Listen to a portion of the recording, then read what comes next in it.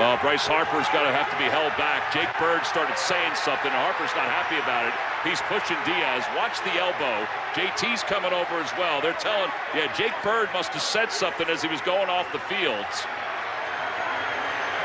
I mean, for somebody that threw more pitches out of the strike zone than in the strike zone, he's fortunate that he was able to get out of it without any problems.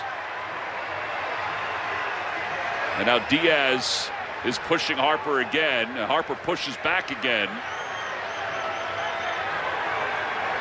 Howie Kendrick has Kyle Schwarber wrapped up.